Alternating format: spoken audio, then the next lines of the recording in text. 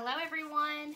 I've had so many messages from people asking what my favorite brushes are, but especially I get questions asking me what brushes I recommend for lettering. So I thought I would do a video kind of showing you these favorite brushes that I have and let you know also that I have created a resource page on my website, Decor.com. And at the top of the page, you can click the resource button and it has links to these brushes and also just regular brushes like these that I use just for painting the door hangers. So tell me hello as you're coming in. Hopefully I'm catching a few of you guys like on your lunch break at work and maybe you can join in with me and watch. Help me make sure I've got the volume turned down here. I don't want to hear it. I just want to be able to read your comments. What's everybody up to today? Counting down to the weekend so you can celebrate Christmas. Hey, Mary. Okay, so these brushes are called Crafter's Choice. Crafter's Choice. And the set that I have linked on my resource page on my website comes with a set of 4. And there's 4 different sizes. There's a size 2, 4, 6, and 8. The 2 is the smallest and the 8 is the largest. Let me get close to the camera so you can kind of see these, which my daughter has ruined the first one. See how fuzzy that one is? She ruined that one, and I'm not too happy about it. So I'm going to have to reorder a set of these because I love this small one for doing lettering that is really small. And this one is great for doing large lettering. So the different sizes, see how they're filbert tips? Filbert means they've kind of got that nice rounded edge, but they're also nice and thick, so they'll hold plenty of paint. Hey, Ashley. So if you want to buy these brushes, head over to my website, Decor.com. Click on the link at the top of the page that says resources, and there will be a link right there where you can click to buy these brushes. There's also links for like this jigsaw that I recommend, sander that I recommend. It tells you what kind of wood I use because I get that question a lot too. So if you want that information, head on over to my website. Okay, for this one, I'm writing Santa Stops Here. And so I have to think about, okay, how big do I want my lettering to be? This smallest one, the size 2, would be way too small because the writing would probably be as skinny as like these lines here. And I want it to be bolder than that. So I may step up to using the size, let me look. There's a size 4, but that's still pretty skinny. So I'm going to go with the 3rd size, which the 3rd, I held up 4 fingers. The 3rd size, which is number 6. Number 6. And this one needs washing out better than, because I've kind of ruined it. It didn't get washed out real good. But I was going to tell you the way my daughter ruined this other one, the one that was real fuzzy, is I think she like took it and jabbed it like this in the bottom of my water cup or something. And so it caused all of the bristles to kind of fray out in a weird direction. And I've tried my best to reshape this brush by washing it and reshaping it, and it's just not happening. Hi, Kristen. You guys say hi to me as you come on. Unless I'm like Facebook friends with you, it doesn't usually tell me who is watching. So I love it when you guys like say hi to me. That way I can see your names. So, all right, I'm just gonna write Santa Stops Here on this one here, and I'm using the size 6. If you're scared to do lettering, I recommend that you practice like on cardboard or cardstock or something like that, and kind of practice writing it 2 or 3 times before you write it on your door hanger. That will kind of give you a little bit of confidence and help you kind of figure out what style you want to write it in. As you can see, I'm in a different location today. I'm in my husband's man cave. Hi, Lisa. Hi, Rhonda. I cleared out like a corner and put a, what do you call this? Card table in here. And all of my supplies are in here just because everything was kind of topsy-turvy in my living room, or my dining room with the Christmas tree and everything. And I was tired of seeing everything piled up. So I thought in here I can actually shut and lock the door. This is a closet. But I can shut and lock the door, and that way my 2-year-old can't barge in the middle of my video. And you can't hear my husband in the background. Hey, Heather. Hi, Becky. Merry Christmas to you, too. Okay, this is going to kind of be like funky lettering. Like parts of it are going to be exaggerated, kind of big, and then, you know, kind of like curly. And it's also going to have what's called serifs. See the little lines at the bottoms of the letters? Those are called serifs, in case you're wondering.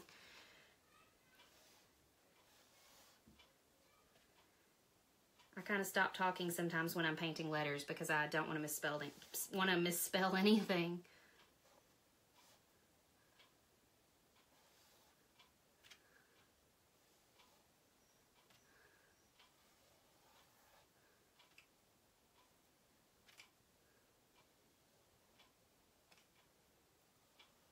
I love doing these big curvy S's. And the reason these filbert brushes are so good for lettering is because that curved tip on these will help you get a nice smooth letter. So like when I stop right here at the end of this S, see how it's nice and smooth because you lift up your brush. It's not got like the bristly marks.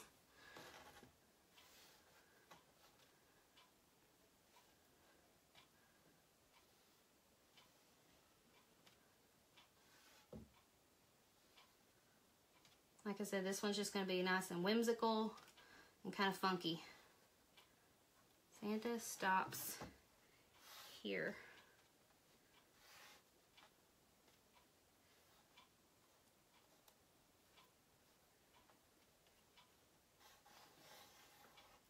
And I like to put the little curves in the E's too when I'm doing like a whimsical letter. Or I might not do the letter straight up and down. I might kind of tilt it a little bit, like I did with this R. And then when I finish out the R, I will like curve the letter kind of back up into itself. Creates more of a whimsical look. Oh, thank you. Merry Christmas, Kristen. Thank you. And if you feel like, you know, it's a little streaky and you didn't quite get a smooth letter, just dip your brush back in the paint and just carefully go back over the same area again, and that'll smooth it out. Okay, so we've got Santa stops here on this one. I'm going to do another one real quick. Let me grab it. I was setting it over here to dry.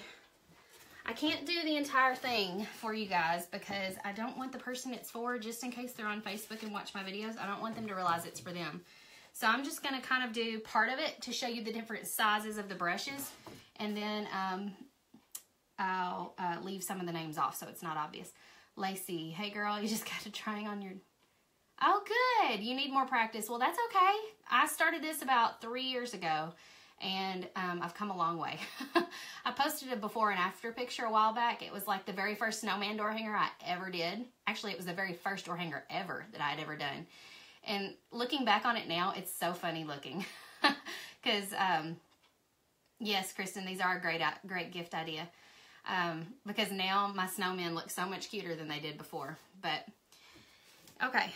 I'm going to wash this one out, and I'm going to switch to this largest brush, which is the 8. Now, it is about, it's probably a little more than a 1/4 inch wide.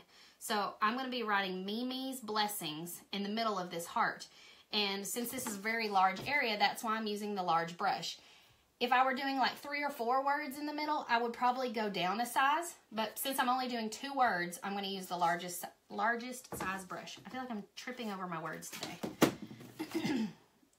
Okay.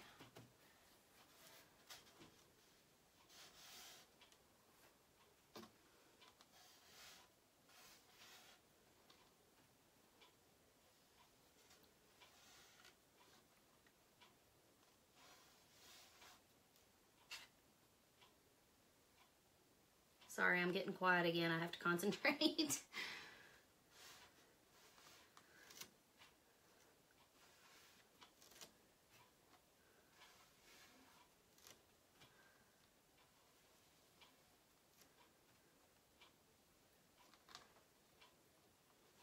Okay, now blessings is a longer word than Mimi's. So I may actually switch down because you kind of just have to play around with it. Like I said, just practice on a piece of cardboard and see how wide, because actually the letters will come out a little wider than the brush themselves. Oh, I missed a comment. Hang on, let me go back. What do you clean your brushes with? Soap and water? Actually, just water. I should probably use soap, but I'm lazy. And can you pin all of your favorite brushes? Yes, actually, I mentioned this at the beginning of the video, so if any of you guys missed it, these brushes and also my other favorite brushes that are like this that I just use for, you know, different designs and highlights and stuff, I've got them all linked on a new page on my website called Resources. So go to southernadornmentsdecor.com and click on resources at the top, and it will give you the links to all of these brushes that I recommend. It'll also show you the exact kind of wood that I buy, and it will show you the kind of jigsaw, the kind of sander, all of those things. It's like a list of my favorite things that I recommend, and all of them are things that I actually use. So I won't recommend anything that I can't put my experience behind. Okay, so I've switched down to the size 6. That's the second largest size in this set. And I'm going to write blessings. And the reason I switched down was because I knew blessings was a longer word and I didn't want to run out of room. And I'll show you up close in a moment kind of the difference in the width of the writing.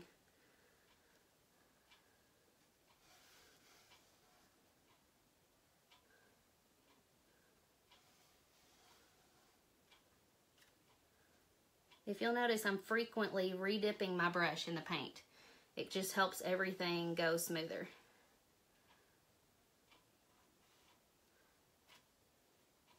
And this one is almost too big. You kind of gotta fit it in there.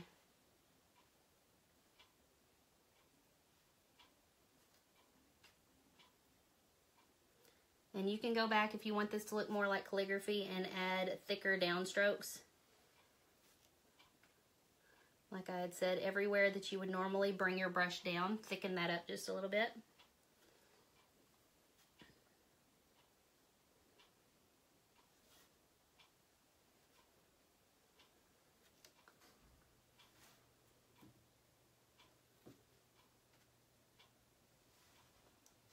There we go. And I may go back and add some little white highlights, but let me show you up close kind of the difference in the size. So on this top one, I use the size 8, and then on the bottom, I use the size 6. It's a very subtle difference in the size of the brush. In the size of the lettering. So it's probably not going to be obvious to anybody who like immediately looks at it that you use two different sizes of brushes to do that lettering, but it makes a big difference in being able to determine the size of your lettering. Happy birthday, Allison. And you'll craft if it's your birthday, and you'll craft if you want to. I love that. Even with a horrible cold. Yeah, sometimes, well, I was sick a couple of weeks ago, and I was still crafting even while sick. It was kind of a nice distraction. You wish you could get... Lisa, have you checked on Pinterest? There are a bunch of free templates for hand lettering. I haven't ever thought about doing practice letter sheets, but I'm not sure if I would know how to create those. I'd have to figure that out. But maybe in the future I can do that. Okay, I'm going to do a couple of the names on here, but not all of them because I don't want to give it away, whoever it's for. And I'm going to switch to white paint because the white will show up better on top of this gray. It will like pop. And I normally would probably use my smallest brush, but like I said, my 2-year-old ruined this one. So I'm going to try to do this with the size 4, which is the second smallest, and we'll see if... Sorry about that. I got a call in the middle of the video. Okay, so let's just write... We're going to write Justin on this one right here. And I'll show you. This is the size 4. And you can do some pretty skinny letters with this size 4. You can do even skinnier with the size 2, but... If I had a long name, a really long name, I might have to use the size 2. But I just love how these filbert brushes hold plenty of paint and they just glide smoothly on the canvas. And I love these little grippers. See how they've got the nice little rubber grippers right here? And let's do one on this side. Let me see. I've got my names written down here, so I make sure and get them all in the right order. Your blankie's not in here. Go. It's in the living room, I think. I'll come find it later. Oh goodness. Let's write Audrey on this one. She thinks I've got her blankie in here because she was in here earlier. I thought by coming in here I would get some peace and quiet and be able to paint without her underfoot, but I was sorely mistaken. She likes to be right underneath me, which I guess that's payback because my mom always said that no matter where she was at, I would bring my toys and play right underneath her. So Sherry, are you ever almost finished with one and you're just not happy with the way it looks and you get aggravated? Aggravated to the point that you sand all your painting off? I've never gotten aggravated to where I've sanded it. Well, no, I take that back. I got aggravated once because I had painted something and I had painted it. It was my mistake, honestly, because I had misread what the customer wanted and I didn't paint it right. So I realized that and I painted over it and started over again and I still messed it up. I used the correct color, but I used the wrong pattern. So after painting over it the second time, I realized I was going to have to sand it the third time. And so, yeah, I've done that before and it is very frustrating, but you just got to go with it. Okay, so let me show you up close how skinny, see how skinny that lettering is? That's the size 4. And then now I'm just using one of the regular brushes. This is just a round tip brush and I'm dipping it in the black. And I'm just going to kind of wiggle it along the outlines of these hearts to kind of make them stand out. Not to mention this covers any sort of little imperfections where your paint sort of got over on the heart from the other color or whatever. It just makes everything look better. And the black kind of accents the white better and makes the white stand out.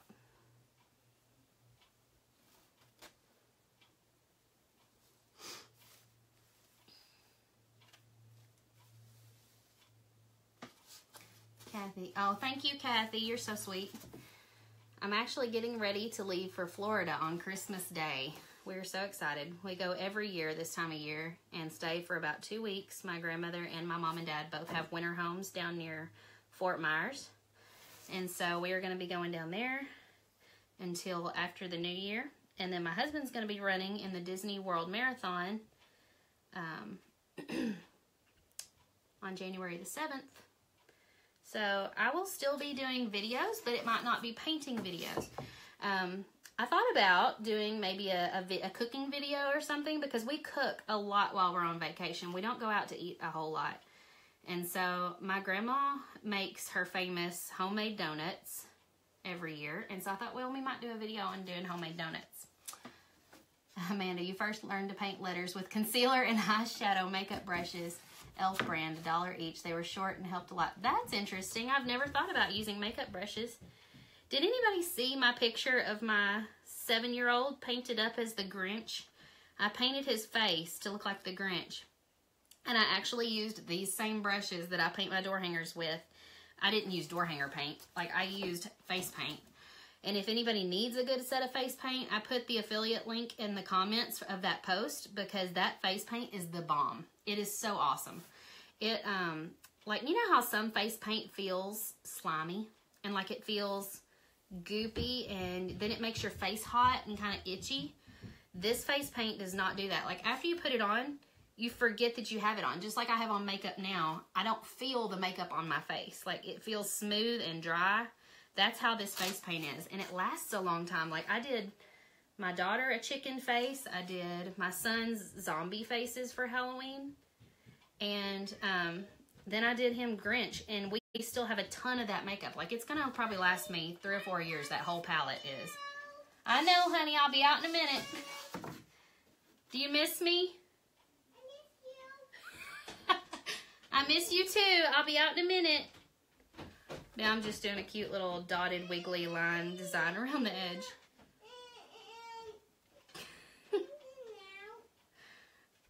I'll come out in a minute, okay? I'm doing a video. Lindsay, the kind of brushes that I'm using, the brand is Crafter's Choice.